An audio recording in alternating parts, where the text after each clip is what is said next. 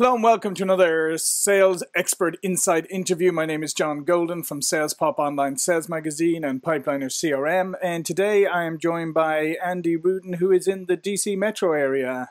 Hello, Andy. Hi, John.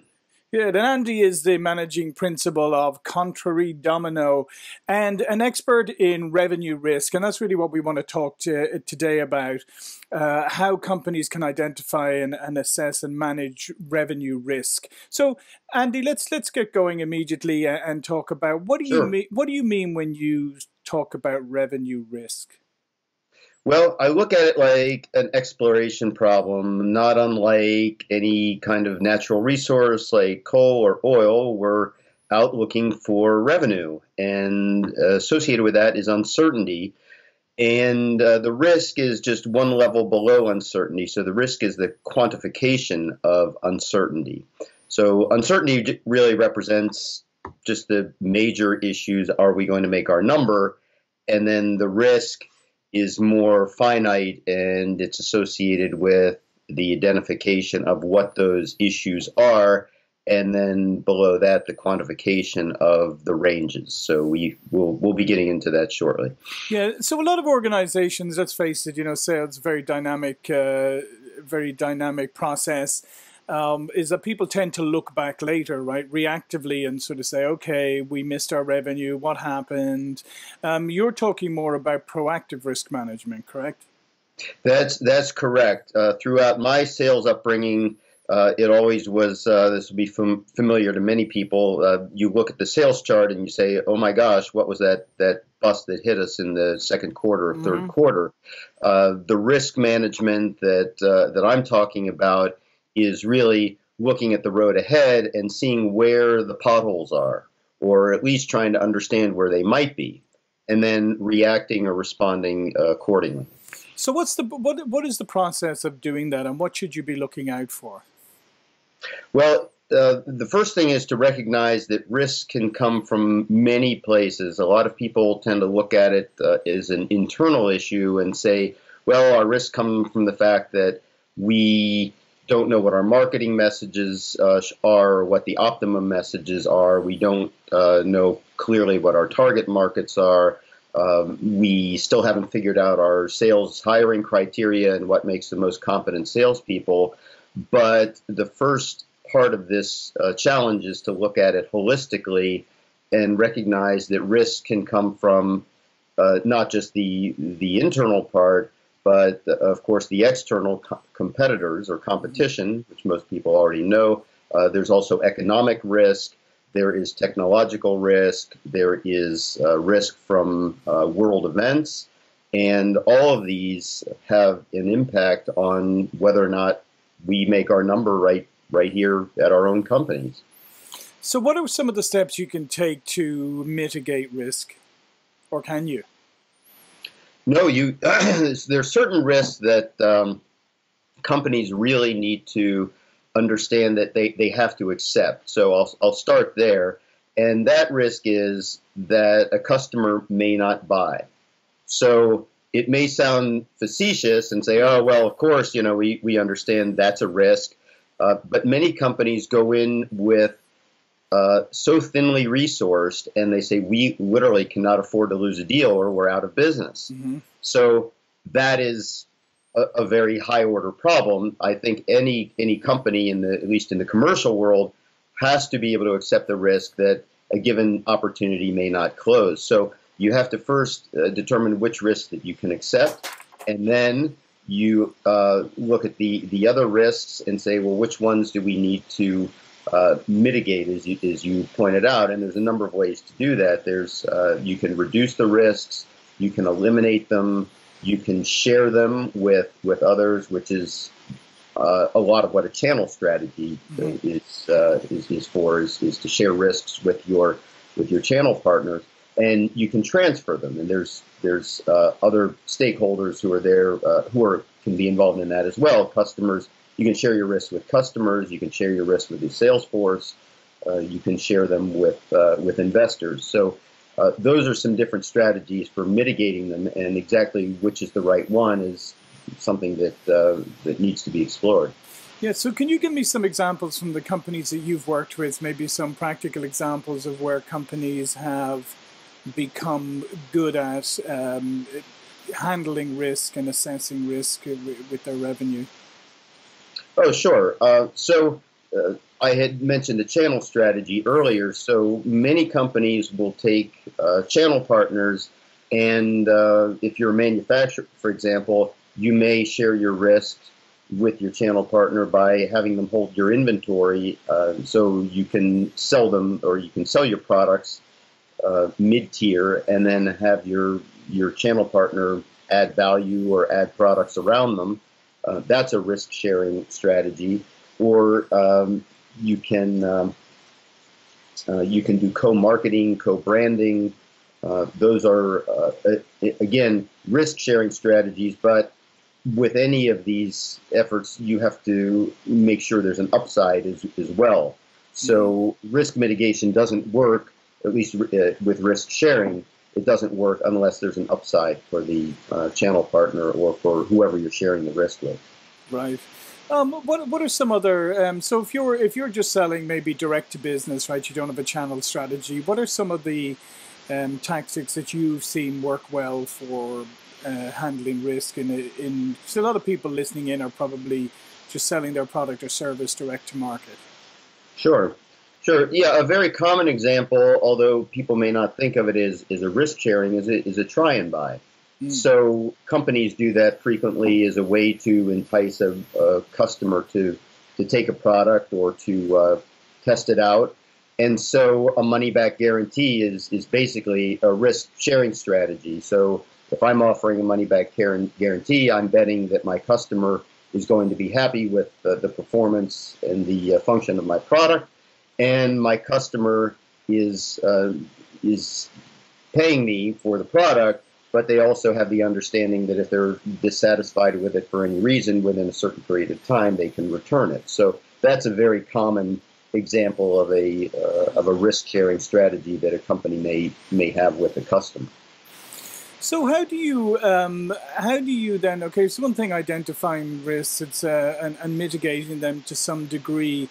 But how then are you able to come up with good, solid revenue forecasting when there's all of these different kind of variables that come into play? Yeah, that's a great that's a great question, and the way that I do that is to look at start at the very top and to look at companies' quota or revenue goal for the year. So to pick out a nice round number, say it's $10 million. And to really confront that number and to think about it not just in the Pollyanna or most optimistic way and say, well, of course, we're going to make that number because we're all winners here.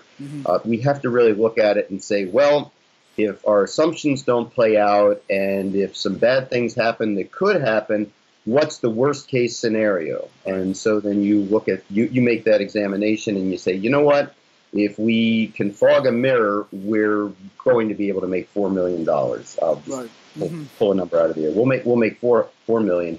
And if things are really clicking on all cylinders and our new markets open up as we expect and our sales team is really highly motivated and they're doing well, then we could do 18 million. So that's if you're the CFO, that's a pretty volatile range, 4 to 18 million.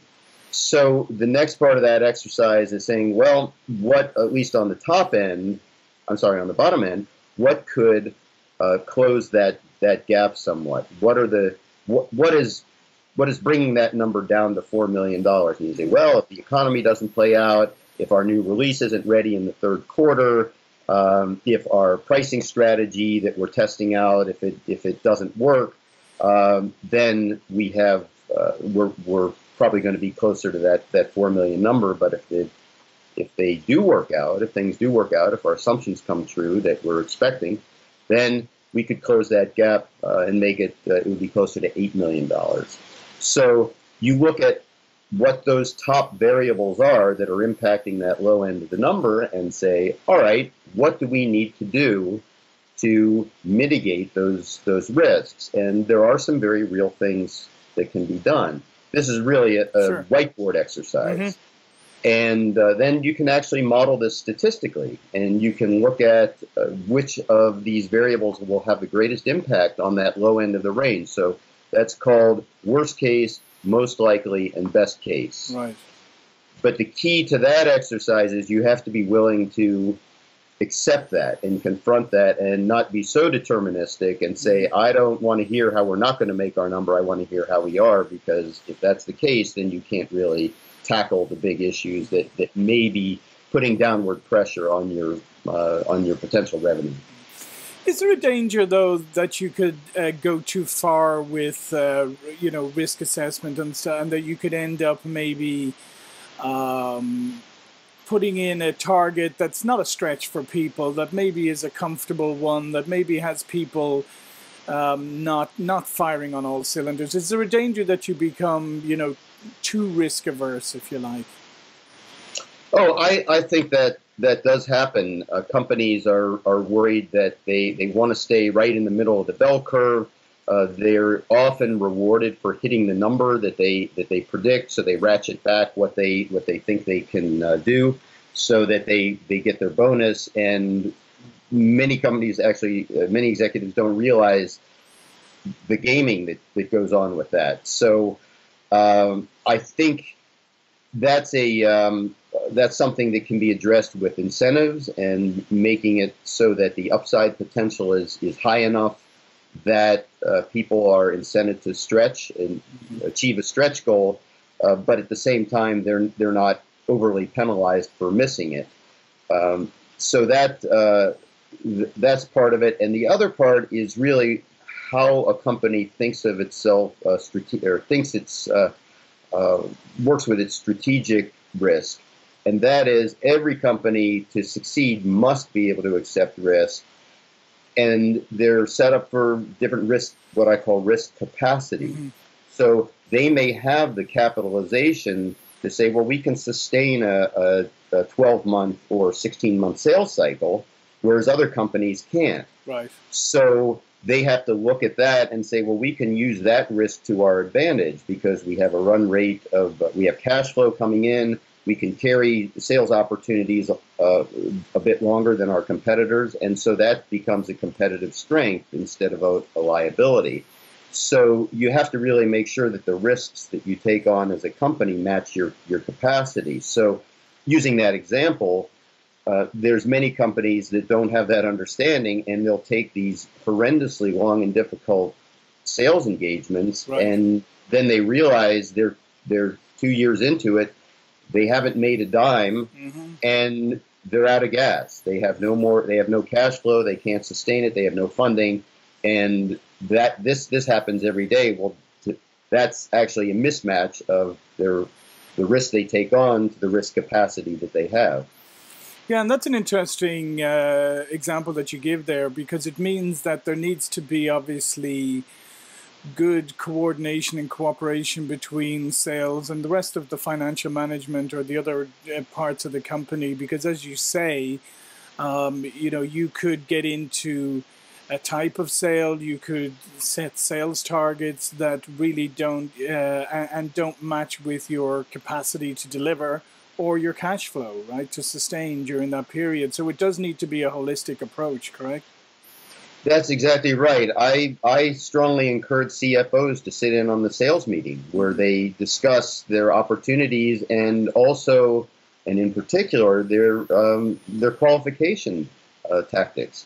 How do they qualify opportunities? I think the scary thing is for many CFOs is they'd be appalled if they knew how accounts were coming into the pipeline and what the sales force was carrying, because they're going on one assumption that they're going to be hitting their numbers every month. And then if they looked at it, they'd say, wow, the sales force is really taking on a lot of very speculative deals here. Mm-hmm. And we are not going to be able to meet our cash flow needs if these don't pan out. So there really needs to be a meeting of the minds to make sure that sales is taking on a portfolio of opportunity, not just the riskless. There's very low risk opportunities, sure, but the right mix of low, medium, and high risk to make sure that they're not putting the company in jeopardy. And to do that, then one final point. I think to do that, then it obviously means that you need to understand your customers. You need to understand the sales cycles of various types of customers, and you need to constantly be looking at that and assessing that, because otherwise, as you say, you could get into opportunities that take months and months, a year to close, and you weren't expecting that. Oh, absolutely. I think a lot of sales managers and salespeople get jaded by the numbers, and so they'll see an opportunity that's really high value, but carries a great deal of risk, and yet the sales manager will say to the rep, "Oh, you've got to go after that. That one. You could make your entire number for the year if this account closes," but it may be a poor fit for the company's product and service. It may be a highly competitive deal. It may be one where there's a strong incumbent. And then you start to look at the elements that are exerting pressure or risk pressure in there, and you say, well, there's a low probability that this is going to close. And yet many sales reps and sales managers tend to put all their chips on one, play all their chips in one square, and that's a problem. Yeah. Yeah, put it on red or black and one big spin, and hopefully it all comes true. And they hope it comes true, and it doesn't. Meanwhile, as I said, the CFO's back there looking at a number that sales is forecasting and say, well, we have 8 million in the pipeline, and that's what we need, so everything must be good. And they don't realize that the opportunities that make up that $8 million forecast are highly speculative. All right, well, Andy, we're bumping up against the end of our time here. Before we go, I just want you to tell people a little bit more about yourself, what you do, your company, and how they can find out more about you. Oh, sure. Thanks, John. My company, Contrary Domino, is a sales strategy consulting firm. We work with B2B companies that have a revenue challenge that is a broad charter. So I usually start with a gap and help companies figure out what are the risks that are contributing to that gap, and then help them solve that problem. So that could be a quota to actual gap. It could be a Salesforce churn, could be customer churn, and we look at the elements that may contribute to that and help them improve. Great. Listen, Andy, thanks for talking to us about risk today. Andy Rudin, Contrary Domino. My name is John Golden, SalesPOP Online Sales Magazine and Pipeliner CRM, and see you all for another expert interview real soon. Thanks, John. It's been a pleasure. Okay, bye, Andy. Bye. So I encourage you to subscribe to salespop.net, the online sales magazine. Also subscribe to our YouTube channel, and then comment. Get involved in the conversation. Love to hear what you have to say.